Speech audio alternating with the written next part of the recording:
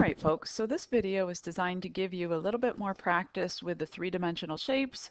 We're really not going to talk about anything new, but really just cover everything that we've learned so far in this unit. So the first thing that I'm going to suggest is that you grab a sticky note, and on your sticky note you write your formulas. So why don't you go ahead, pause the video while you grab your sticky note. And now again, I want you to pause the video while you take a minute and get all of these formulas down.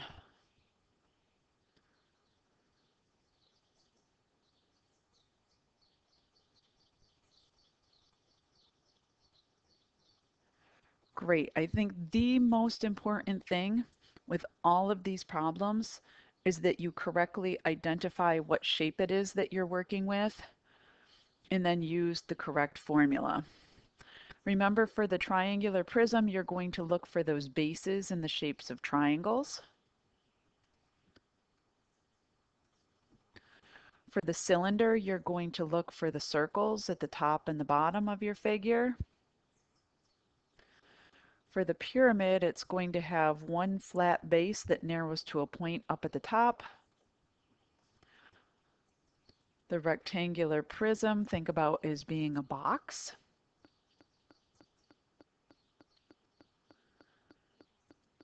The cone has one circular base that narrows to the point. And the sphere I like to think about as being a ball.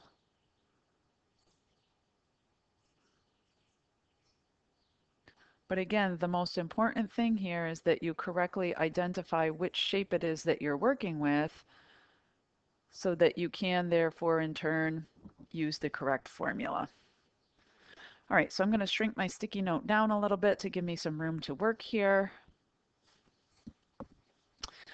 And I'm going to start in this first example with this figure here.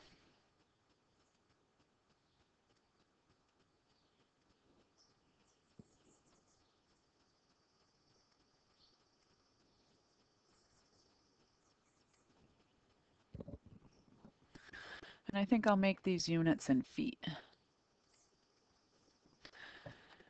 So when I look at this picture, I see the top and bottom, or the circular bases at the top and the bottom. That tells me that I'm working with the cylinder here. So the formula that I want to use is volume is equal to pi times r squared times h.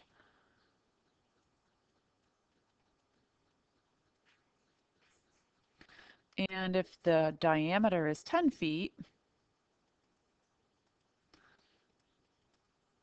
I have to remember that the radius is half of that, or 5 feet.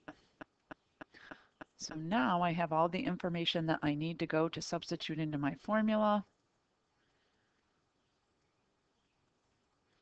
And remember that for these problems that involve pi, you might be asked to do your answer in one of two ways. You might be asked to do it in terms of pi.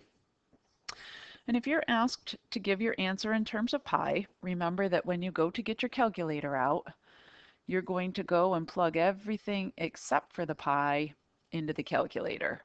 So into the calculator, I'm going to type 5 squared times 6.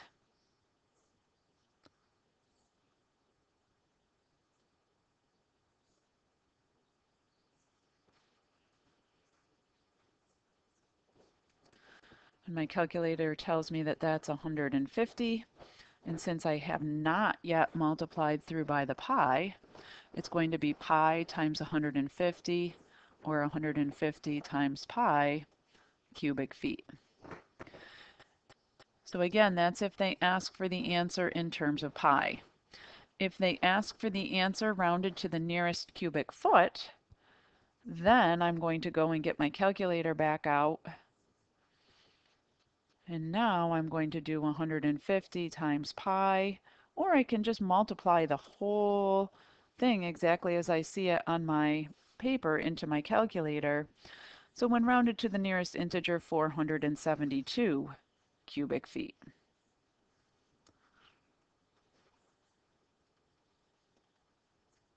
But again, it really depends on how they've asked for it. If they've asked for the answer in terms of pi, Make sure that you leave the pi in your answer. If they ask for it to rounded to anything, rounded to the nearest integer, rounded to the nearest tenth, then you'll put everything into your calculator, including the pi. Beautiful. All right, let's keep moving along here. In this next example,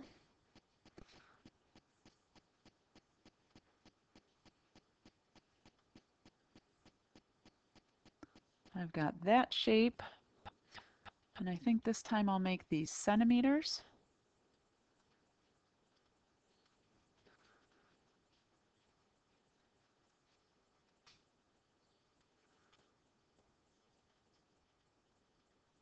So that's a 2.2 centimeters. So when identifying the shape, this one here is going to be that triangular prism. So the formula that I want to use is volume is equal to area of the base, or capital B, times H. Remember that uppercase B really stands for the area of the triangular base. So the first thing that I need to do is I need to find the area of a triangle whose base is 5 centimeters and whose height is 2.2 centimeters. So to find the area of a triangle, we do 1/2 times the base times the height.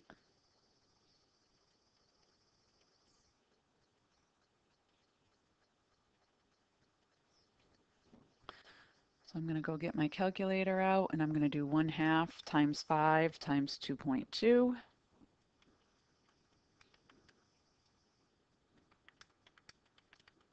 And my calculator tells me that that's 5.5.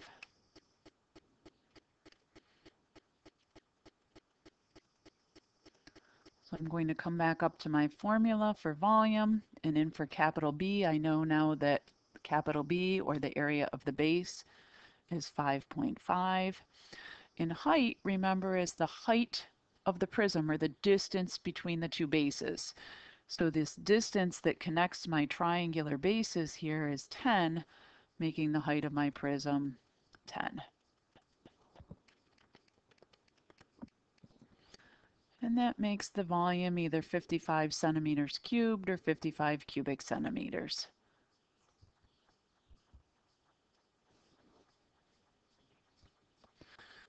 Beautiful. Let me grab my sticky note and drag my sticky note down. You're probably going to want to either flip to the top of the next page or keep moving your sticky note right along with you as well. Because again, that really is the very most important thing here, is that you are using the correct formula.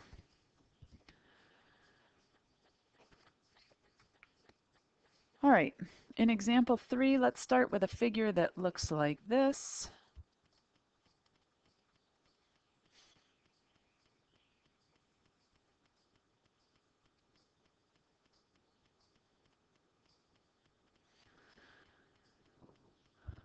So I'm going to say that this base is a square that measures 6 feet by 6 feet, and that this height is 10 feet. So first thing that we want to do, of course, is identify the shape. It's a pyramid. So the formula that we're going to use is volume is equal to 1/3 times the area of the base times the height.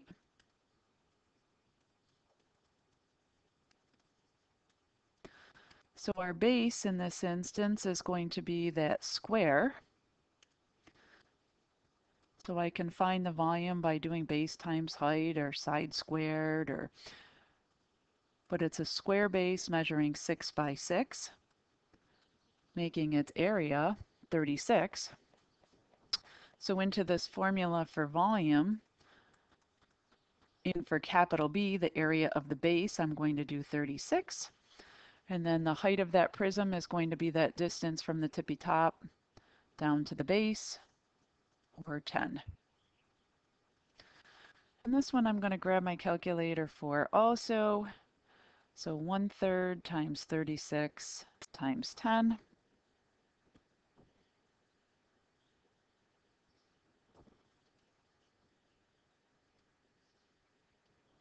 Sorry, I'm having a little trouble pulling up my fraction bar.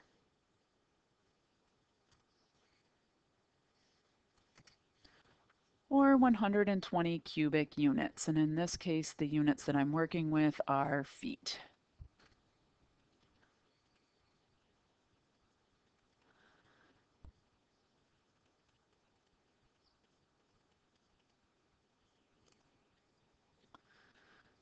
Beautiful. All right, let me drag my little sticky note right along with me, get some more space here. And again, if you need to flip up to the top of the next page, go ahead and flip up to the top of the next page. All right, in this next example, I'm terrible drawing this.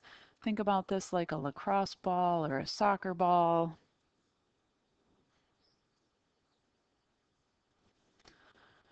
So again, the most important thing that you do here is to identify the shape. And the shape that we're working with in this circumstance is the sphere. So the formula that we want to use is that volume is equal to 4/3 times pi times r raised to the third power.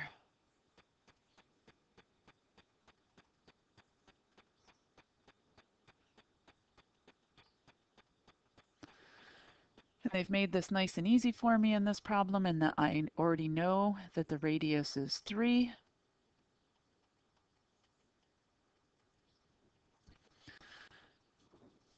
And again, you have to be very careful with any type of problem that involves pi.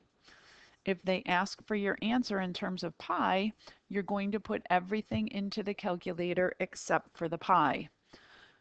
So in this situation, I'm going to type in 4/3 times 3 to the third, but I am not going to type in the pi.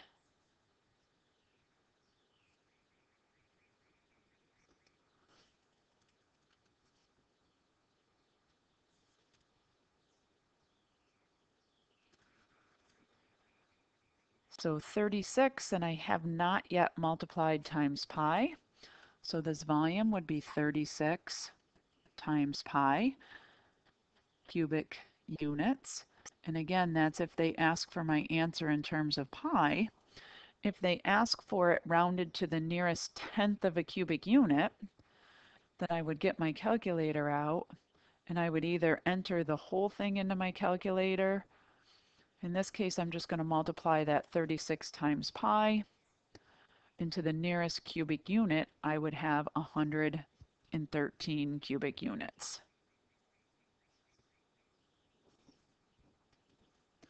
So again, two different ways to express your answer. If they ask for your answer in terms of pi, remember that your answer will have a pi in it. And this is if they ask for the answer in something that's rounded. All right, we've got one more to look at this morning, folks. We're almost there. Let's see what goodness I have for you here for this last example. I've got a figure that's shaped like that.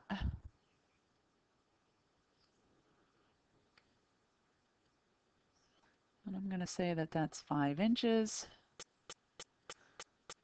And that's 9 inches. So maybe it's a big whopping ice cream cone. Let me go ahead and drag my sticky note down. And as far as the shape of the figure, I just said it when I said the words ice cream cone. So there's the fellow that we're working with here. And therefore the formula that I need to make sure that I use is volume is equal to 1/3 times pi times r squared times h.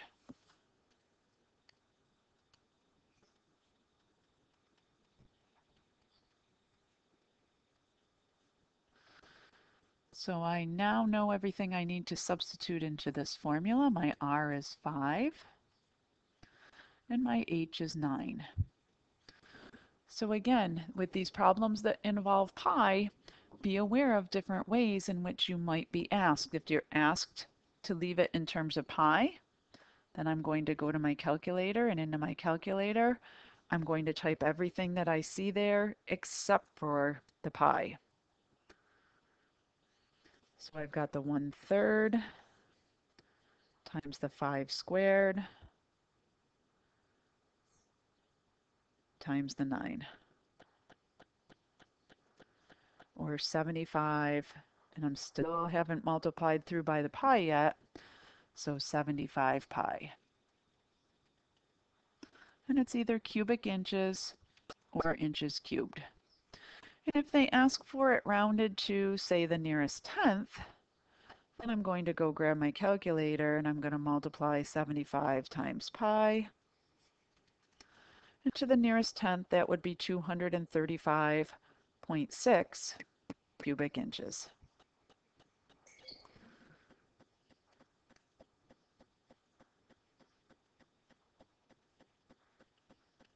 So again, the difference between terms of pi